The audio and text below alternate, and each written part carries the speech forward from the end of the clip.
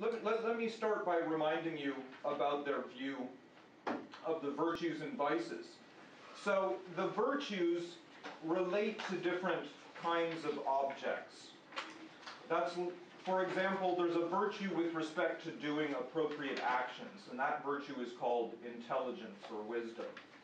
There's a virtue with respect to distributions of scarce resources, and the virtue related to that is called justice. And there's a virtue with respect to standing firm in the face of adversity, and that virtue is called courage or bravery. And finally, there is a virtue with respect to the having of impulses and desires, and that virtue is called temperance.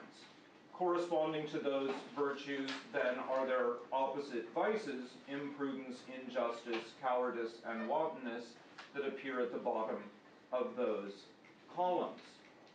Now, each of these virtues can be further analyzed into specific virtues. So we don't just generically talk about intelligence or wisdom. We talk about deliberative excellence, good calculation, quick-wittedness, discretion, and so forth. For justice, we talk about piety, which is justice with respect to the gods, equity, good-heartedness, fairness, etc. Courage breaks down into endurance, confidence, high-mindedness, and cheerfulness. Temperance into organization, orderliness, having a sense of shame, and self-control. Further, the vices break down into several subcategories. Although I haven't given you details on those, you can find those details for yourself by following up the reference. Now, notice that each of these virtues has a definition, and I want to examine these definitions carefully. So the definition of intelligence or wisdom, the Greek is phronesis. I also gave you the Greek. You can see phronesis, dikaiosune, andrea, sophrosune, and so forth. The definition of intelligence or wisdom is knowledge of what one is to do and not to do, and what is neither, or the knowledge of a naturally social animal of good things, bad things, and what is neither. And then the definition of the corresponding vice of imprudence is ignorance of a good thing, bad things, and what is neither, or ignorance of what one is to do or not to do, and what is neither. Okay?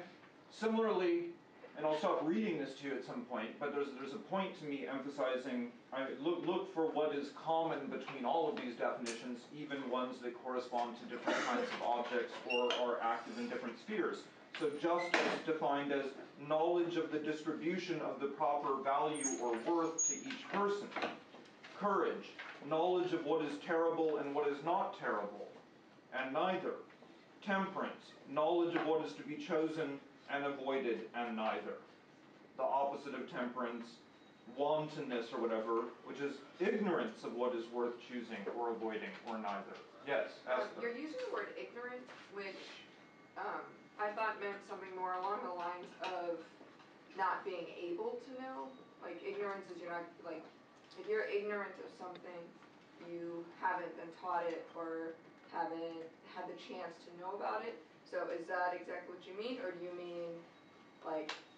That is exactly what I mean, but ignorance can be with respect to a specific object. So I could be ignorant of your middle name, or ignorant of the Pythagorean theorem. Because you haven't had a chance to know my middle name or whatever. Well, even if I have had a chance, which I have had a chance, I just haven't followed up on it, and I'm still ignorant of it. Okay. Okay, so ignorance is not stupidity. Right. See, philosophers make very fine distinctions between these things. Stupidity would be kind of dull-wittedness and an inability, a seeming inability or unwillingness to learn, or something. Whereas ignorance simply means you don't have knowledge in that field or with respect to that object. Here, you're not implying any sort of willful ignorance or willful lack of knowledge. Not necessarily, although it could be. Okay. But it could just be that you haven't been habituated properly, or even yet. You could be a child and you're still afraid of the dark because you haven't learned that there's that is in the dark that isn't in the light, and that there aren't really monsters under the bed or whatever. Right. And so that's still a kind of ignorance. Okay, and the solution to that vice of cowardice is to teach you and explain how that works, and then once you know, then you know what is terrible and what isn't, and that isn't something, and so you don't suffer from that. Okay? Yeah. With regards to the Stoics' notion of knowledge, are they assuming that you're going to act upon that knowledge? Because if, for the definition of courage, knowledge of what is terrible and what is not terrible is neither, does that necessarily mean you're going to be courageous? Could you be knowledgeable of it but then not act on it? According to them, that's impossible. So they deny that the phenomenon of weakness of will, so-called weakness of will, or to put it briefly, weakness, is possible. So to them, all vice is due to ignorance. If you know what is terrible and what isn't terrible, then you will not fear it. You will fear it if you are ignorant of that. And there's no cases of, for example, you knowing that there really aren't any monsters under the bed, but still fearing that there are monsters under the bed or something. And so the important point here is that it's an intellectualist theory of virtue and vice. And it's a cognitive theory of virtue and vice. And that's why we can give these definitions of each one of them, and why each one of them is defined in terms, as you say, of knowledge. So, if I know, in their theory, what somebody is worth, what somebody is owed, if I know and understand that, then I will give them what they're owed. And if I don't, that's because I must be ignorant of it. The case where this is most difficult, as the term weakness of will implies, is in the case of temperance. Aren't there cases where I know that eating the chocolate cake would be bad because I'm on a diet, and yet I just go and do it anyway? Or I know that smoking is bad for my health. I've read all of the studies. You have to be an idiot not to know it. But the first thing I do when I walk outside of class is light up a cigarette, right? So according to them, that phenomenon is not actually possible. There must be something going wrong with the mind when that happens. You must think temporarily or something that this is good for me. Like you think, oh, I know it's bad for me, but it's good for me in the short term because otherwise I'll go crazy and kill all my friends if I don't have a cigarette right now. And so there's some kind of weird, confused thought. And in every case where we indulge in vice, something has gone wrong with the mind, because again, it's an intellectualist and cognitive theory of these virtues and vices. Now, furthermore, just to give a further controversial, complicated aspect of it, as I've said, all of them are forms of knowledge, so the only people that are virtuous are the people that know enough, and the only people that know enough are sages, because you can't actually have any of these virtues in isolation from one another. So this is another thesis of theirs, which we could call something like the unity of virtues, which is that to hold any one virtue, to be a wise person, is also to be a temperate, just, and courageous person. And to be a coward is not just to be a coward, but is also to be wanton, unjust, imprudent, and so forth. And so, since one must hold all virtues in order to hold any virtue, then one cannot have any vice and still be virtuous, and therefore any form of ignorance precludes you from virtue, and there is no intermediate state between virtue and vice. So it's a pretty strict and pretty demanding moral theory. Only those who are morally perfect are actually moral. Those who are not are all immoral, and it follows from their being immoral that they are unhappy, unsuccessful, they do not have eudaimonia. Further, all of them, and I should just say all of us, because none of us in here appear to be sages, although some of you could surprise me, but I'm not, and I don't claim to be. And so, therefore, and I don't know anybody that is, and so everybody I know is a miserable, foolish wretch, and they're all equally, since there's no degrees here, like some of them are better than others, okay, there's no degrees of difference here. It's a categorical difference between virtue and vice, and the person who's really doing their best to become good but isn't good yet is just as bad as the worst, most hardened criminal who doesn't care and isn't trying to be good, because they all lack the necessary virtue. So that is those two theses, the intellectualist thesis that virtue is a matter of knowledge and vice is a matter of ignorance, combined with the unity of virtues thesis that one must possess every virtue in order to possess any virtue. From that follows their extreme denial of degrees of goodness. And so they make these comparisons. For example, they say, if you're drowning, okay, you fall off the ship and you're underwater, or you're scuba diving and your tank fails, and you are trying to reach the top, reach the air, it doesn't matter if you get really close to that and you're just a couple of inches from it, the result is exactly the same. You're still drowning. So being virtuous is like being pregnant or not. It's not like some people are kind of pregnant, or, you know, I'm a little bit pregnant, but, you know, hopefully not too pregnant. You either are or you aren't. Okay? And being sober. There is a fact of the matter as to whether you are sober or not, and so they compare it to these things. There are degrees here. Yeah. You had stated that there isn't really a middle ground between virtue and vice. But Correct. Could the pursuit of knowledge be sort of considered a middle ground? No. Well, because I'm saying, like, if they didn't have it before and they want it, and so they go for Yes, it. so that's what you should do, and in fact that's the entire goal of life, is to select things in accordance with nature and in accordance with virtue, so as to become a virtuous person. That is the entire goal of life. So the goal of life is not to become, it is to literally become a sage. It's to choose every individual thing that you can and make every individual decision in accordance with that. And then it might so happen that you find out one day that you've been making all these decisions correctly and very easily and so forth, and that you are therefore wise, and you do in fact have all of these virtues. But that's something that they say is to be selected, meaning you select all of the intermediary necessary things to get that. But that's not actually what needs to be sought.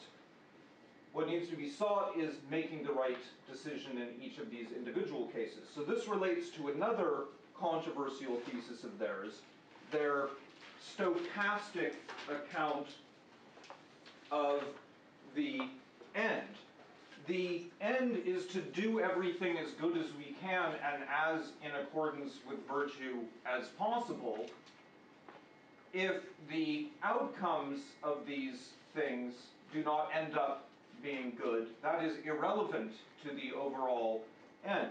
So they make a comparison here between an archer, where the goal of being a good archer is to do everything in accordance with the art and skill of archery, but and so to take into account the wind direction and all of that when you're aiming at the target. Now, if after you release the arrow, the wind direction unpredictably changes, or somebody physically moves the target away, you may or may not actually hit the target, but that's irrelevant. What's relevant to being a good archer is doing everything in your power in accordance with it, not what the eventual outcome is. And so this is an anti-consequentialist philosophy. The consequences of these things are irrelevant. What matters is the means that we take and the choices that we make contributing to them. Okay, there was another question over here, but okay, first in the, what's your name again? Veronica. Veronica, please. If their goal is to align with virtue as much as possible, but they don't believe in degrees of virtue, do they believe that their life has as much meaning as someone that isn't pursuing it at all if they never achieve? This is the only source of life's meaning, because these are the only things that are actually good. But how do they can't, they don't believe in the degrees, right? So they can't really give worth to what they're doing unless they achieve the end goal, right? Well, what they're doing is worthwhile because remember how I defined worth and value. What's worthwhile and what's valuable is either good things themselves or things that contribute to good things. And so it is worthwhile for me, for example, to pay my roommate back the $5 that I owe him in accordance with justice, and so I should do that. I should choose that intermediate action. It doesn't mean I'm a sage if I do it. I mean, I might like to think I am just because I repay my debts or something, but that doesn't mean I'm perfect in every way. But still, every one of those acts is a valuable thing to do, and that's the only valuable thing to do. Doing something like not repaying it so that I can spend the $5 playing video games, which might be more fun or something like that, that's actually worthless. That's totally worthless, right? And furthermore, it might be anti-worthwhile, because insofar as it precludes me from repaying my debt or something, then I'm trading something that's worth everything in the world for something that's a vice, where I'm just indulging some morbid obsession I have with playing Space Invaders or something. Okay? Yeah. So does if it's an all or nothing kind of thing where you're either wise or you're not, does that also mean you can never relapse? So once you're wise, you can never make an unwise decision. That's true. But Wise people never turn back. Why would they? They figured it all out. But it's kind of if you fall back, then you were never wise in the first place. So yeah, then you. I mean, the only way you'd fall back is if you were confused. You were a sage and everything, and then you thought, but I'm just going to have chocolate cake even though I shouldn't. And so it turns out you thought you were a sage, and this happens a lot. In fact, everyone I talk to seems to think they're a sage, but they're all these confused, miserable fools. So Luke is exactly right. Sages. The great thing about being a sage is that it gives you absolute constancy and self-assurance and so forth. But there's this strange psychological idea that it happens immediately or all of a sudden, and you don't even notice it. So here they compare, take somebody like a piano player or a flute player. They don't at some point go, okay, now I'm officially a good player, or I'm a great flute player, or I've got my degree in flute playing. It's just that they play and they practice and they work at that craft. And then one day it occurs to them, I'm just a master of this. I can play all of these things. I can play spontaneously. I can always hit the right note. I never fail. Other people are coming to me and trying to be trained in how to do it and so forth. And so I'm a sort of master of this instrument. It just occurs to you. But it's not like what you should not do if you want to be good at playing the flute is set out to become a great, wise flute player. What you should do is concentrate on practicing and choosing every little decision in accordance with that, like how much you practice and building your own instruments and concentrating everything on that goal. Yeah. Is it possible to be a sage if knowledge is an infinite thing? What do you mean knowledge is, if knowledge is There's infinite? an infinite amount of knowledge. Well, knowledge is by definition finite.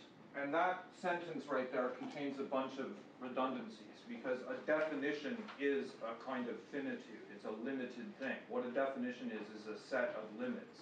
And so knowledge has a definition, and knowledge basically is a collection of definitions, and so all knowledge is necessarily limited in that sense.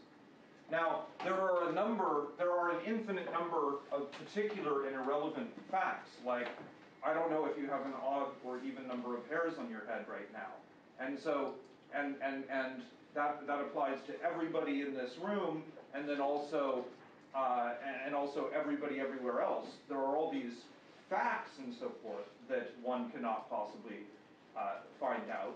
But what it means to be wise is not to know every individual irrelevant fact. It's to know how to live in accordance with nature, how to select those things that contribute to what's actually good. And that's limited to the ways that we act and so forth. So we don't need to know the temperature in a certain region of one of the moons of Jupiter or something in order to be wise. We just need to know how to live in accordance with these virtues. And that's all extremely definite. In fact, I've given you all the definitions of it. All you have to do is live up to every one of those definitions on those virtues. So I'm wondering if the final end of the life is to live up with those virtues and live accordance with nature. Why those philosophers are teaching their students and teaching other people, because that action is now part of the building their virtue or having knowledge, right? It could be. Why do you say it's not? So I'm wondering why it could be why teaching other people could build your own virtue. Well, because suppose people deserve to learn, and so I'm giving them what they deserve. Okay, I could come in here and just do stuff and not really teach you anything and just go through the motions, but you actually deserve to learn, and it's my responsibility to teach you given the roles that I've taken on. And so I have to make these selections about, don't give them a bunch of fake, misleading information. Be really careful about how I'm presenting all of this and so forth, and it would be wrong for me not to do so because I would be depriving you of something that you deserve. But furthermore, there's just a much more general point. I want other people to be virtuous. Okay? This is, in a way, the question is, why do we care about education? Why would anybody care about other people being educated? And the reason doesn't have anything to do with so that they can get jobs, so that they can drive fancy cars or live in big houses. The answer is because I don't want a bunch of stupid people around me contributing to a stupid political situation where the state is governed wrong. And if the state is being governed wrong and there are injustices happening, then how could I care about anything else other than trying to improve other people for my own sake? Okay, so the reason we care about other people being educated is because we don't want to be harmed by having a bunch of ignorant people who don't understand what's just and unjust, right and wrong. And so we first of all want to improve them on that scale because it's in our own interest. Another thing is that as far as philosophers go, they want to create other philosophers so that they can improve their students and so forth as well. But they also form a community of wise people. They and the gods form a single community that goes beyond the human community, where all of these virtuous actions are perfectly carried out. And so you're motivated to teach as an instrumental end towards developing this kind of knowledge as well. So how do you learn the relevant logic and physics to figure out what nature is like? Well, you can't just sit down and open a book and start reading it. You have to be a student of it yourself, and being a student of it and being able to continue studying it means continuing to be around that, and that means eventually they make you take on responsibilities doing grading and then running sections and then eventually your own courses and so forth. So,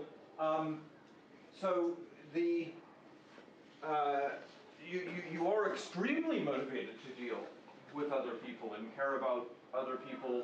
In fact, all of these virtues are actually defined as essentially social relationships, and in terms of social relationships.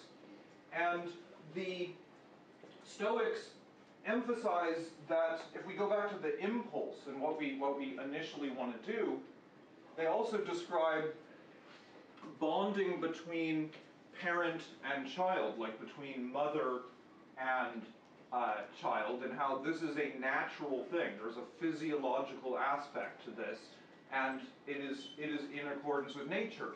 And that's just one example of a social bond. All these other social bonds are also real and part of nature, and that includes our bond with the rest of humanity, with the rest of rational life in the entire cosmos, presuming it exists somewhere else.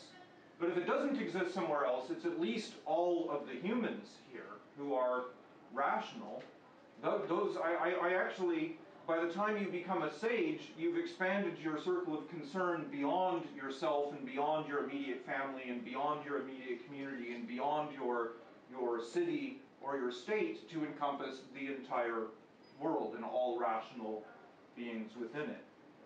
And so that's why you want to teach, because you care about other people, and in order to manifest these virtues, one must do so. Now, just a quick note on the emotions. On the other side of this, I've broken this down according to the matrix that I described to you yesterday. So, or on Wednesday, each one of the emotions, just like the account of virtues and vices, the account of emotions and passions is also cognitive, meaning each emotion has a definition and corresponds to a certain way of thinking. And we can say how those are generically. So a whole class of emotions arises from thinking that I've got some good thing that's present to me, but being confused about that because it's not actually good. Or thinking that there's some good thing I don't have that I really want that isn't actually good. That gives rise to a whole other class of emotions. Again, thinking that something that's happening to me that's bad that isn't actually bad gives rise to a third class of emotions. And thinking that something bad might happen to me that isn't happening yet, that isn't actually bad, gives rise to the fourth class of emotions. And then corresponding to each of those classes is an approved good form of feeling, except there is no approved good form of feeling that corresponds to the emotional state or passion of distress and pain. But if we look at each one of these definitions and then the definitions of the sub-emotions that fall under them, we see that they are all cognitive. So forms of distress include pity, grudging, envy, resentment, etc. Envy being defined as a pain at somebody else having goods that one desires for oneself. So if I look at my neighbor and say, he has a better car than I do, or he has a greener lawn than I do, and that's a really good thing, and so he's got something good that I wish I had, and so I show this ridiculous confusion about what's actually good and what's bad. But that could give rise to a feeling of envy for what he has. But notice that the emotion or passion is a product and a result of a certain way of thinking, a certain form of cognition. And every one of the emotions is similar. And so there is a solution for these, which is to change the way people think.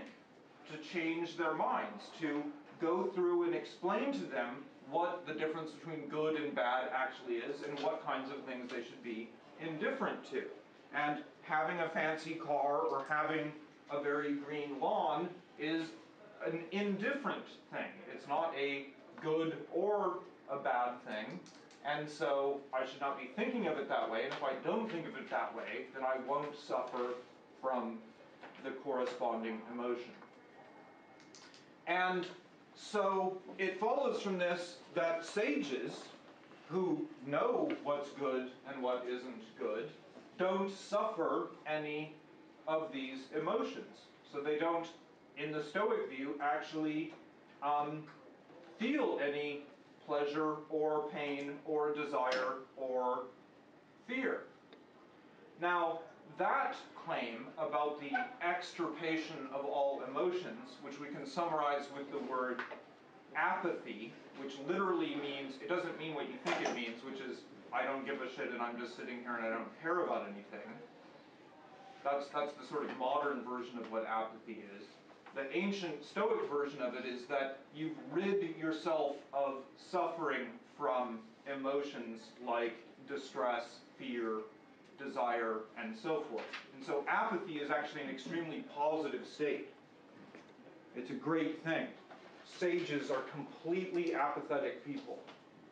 And so this is what gives rise to the caricature of the Stoic not crying at a funeral. Okay, what they're doing is they're not in distress about it because they realize that life is not good or bad, but is something we should be indifferent to. And so the person that died didn't really, it's not a bad thing for them, and it's not a bad thing for other people that they died. In fact, it's all in accordance with nature. Everything that happens is in accordance with nature, and everything is fated, and what the sage does is realizes that, and realizes that this is actually the plan, and this is all working out, and it's all rational. And so actually, Stoics manage to enjoy themselves at funeral. They feel joy at funerals. They think, this is great. Father Zeus's plan is really coming together here. This is all working exactly as it should. Confused people who don't understand what good and bad is tend to cry and weep and think that there's a problem with what's going on here. And Stoics don't fall into that. Yeah? Didn't Seneca say that when it comes to things like grief over a father losing a child, that there was some acceptable natural grief? Yes, so Seneca, that is true. Seneca does actually say, and I could quote it for you, I think, that it's okay if you end up crying at a funeral. But that's just because Seneca's kind of a wimpy Stoic compared to the Greek Stoics. He's got this decadent, Roman, almost Epicurean approach to these things, as opposed to the manly Greek one that doesn't cry at